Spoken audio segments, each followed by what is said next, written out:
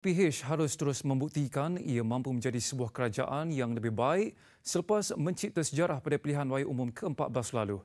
Setiausaha Agung DAP Lim Guang M berkata, PH mesti menerima hakikat bahawa ramai rakyat Malaysia pada PRU 14 mengundi untuk menyingkirkan Barisan Nasional. Namun parti itu mengakui banyak lagi yang perlu dilaksanakan untuk membuktikan kerajaan yang ada lebih baik serta mendapat sokongan dalam pilihan raya akan datang. It's still this necessary, reform process. You must not forget that in every country in the world, when a reformist government takes over a corrupt government, the people will always be unhappy because they say they got things under the previous corrupt government, which now the reformist government is trying to overcome and trying to resolve.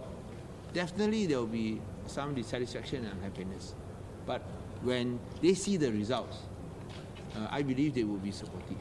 We have done that in Penang, we have done that in Selangor. I think we have shown the results.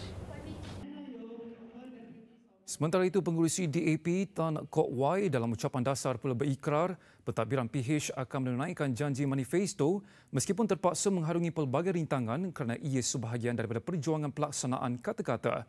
Antara pemimpin PH yang menghadiri persidangan itu termasuk Presiden PKR Datuk Seri Anwar Ibrahim, Presiden Amanah Datuk Seri Muhammad Sabu dan Setiausaha Agung Bersatu Marzuki Yahya. Persidangan sehari itu disertai 2,770 delegasi. Sesi sebelah petang diadakan secara tertutup yang dijangka membincangkan mengenai deklarasi Malaysia Baru.